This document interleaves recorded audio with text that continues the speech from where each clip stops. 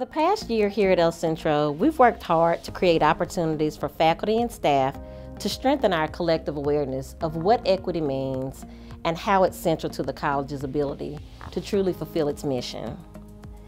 You know, we often pride ourselves on touting our college mission, changing lives through higher education.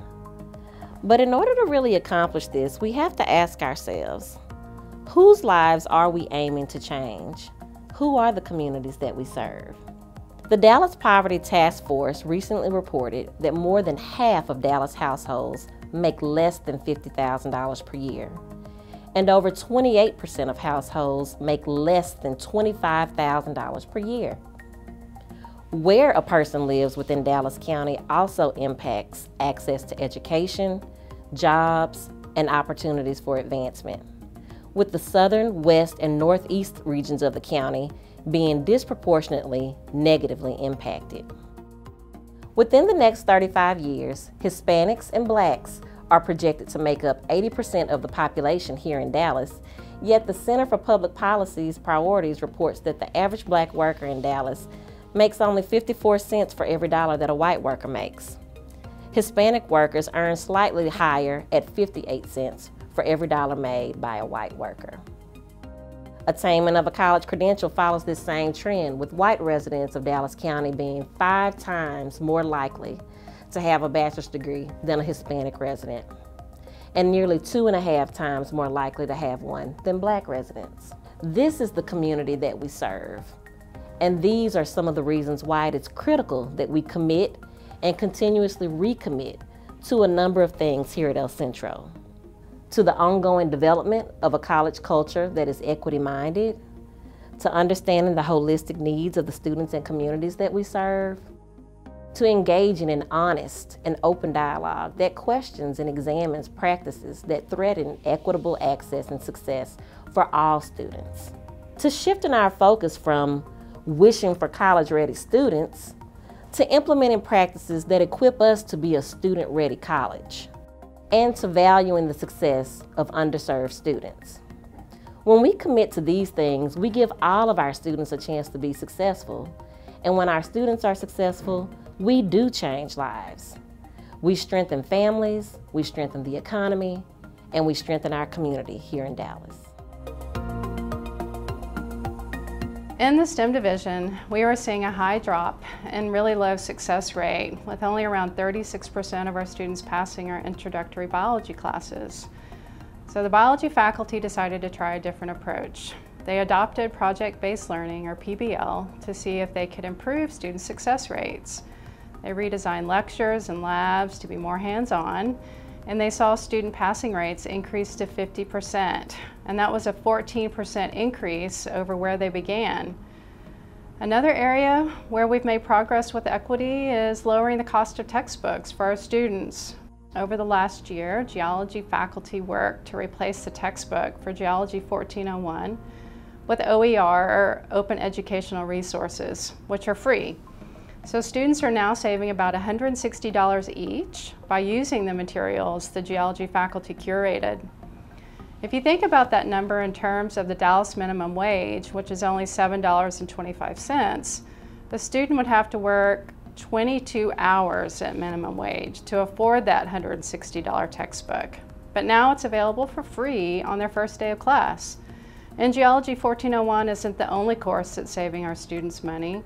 Courses across the college have replaced traditional textbooks with OER, and during the last school year alone, El Centro instructors have collectively saved students $190,000 in textbook costs by simply adopting no-cost or low-cost materials. That translates to over 26,000 hours of work at minimum wage in Dallas. The Academic Transfer Division, which is responsible for most of the liberal education core here at El Centro, approaches the problem of equity from the vantage point of that liberal arts mission, cultivating free human beings and engaged citizens who can decide for themselves what it means to be human and act effectively on those decisions in their personal, professional, and public lives. Our courses need to be structured in order to achieve this aim, but but too much of what we do is dictated by inherited and largely unexamined assumptions about what a college course looks like and about how students should be evaluated. And some of the practices which flow out of those assumptions are especially damaging to our students here at El Centro because of the family and work obligations they carry and because of the sometimes chaotic circumstances in which they live. What does this mean concretely? Strip away punitive attendance and late assignment policies. Engage students around fundamental questions. Help them begin, at least, to master the historic debate around those questions. And challenge them from the beginning to take and defend independent positions and to act on the positions they take. And finally, it's important to evaluate our students exclusively based on what they can do at the end of the semester, not on how many classes they've missed or how many days late they turn in their papers. Free human beings and engaged citizens, not rule followers and people pleasers. That should be our aim. You all know better than anyone that we enroll non-traditional students who tend to be older, low-income, minority, and first-generation college students. Our students may also be limited in college readiness skills and undecided about career and long-term goals. Over 87% of our students are part-time, and they are often working at least one job while attending school. Our goal is not to attract different or better students. Our goal is to do a better job with the students we have. In order to do that, we must all find new ways to work with our students. We must identify their needs, challenge our own assumptions, and design strategies to help our students overcome barriers and succeed. As a college, we are already implementing strategies that are key to student success and bridging the divide. But as we begin this new academic year, I encourage you to think about what you can do as an individual, no matter what your role is at El Centro. Faculty, I encourage you to identify a barrier to the success of your students, especially your non-traditional students. This year, experiment with one way that you can help your students overcome that barrier. You may know that course completion is the smallest unit to success, but also the single most critical building block of student success. So what happens in every course at El Centro makes a huge difference. We must also deliberately redesign for equity, not just in academic areas, but in all areas of the college.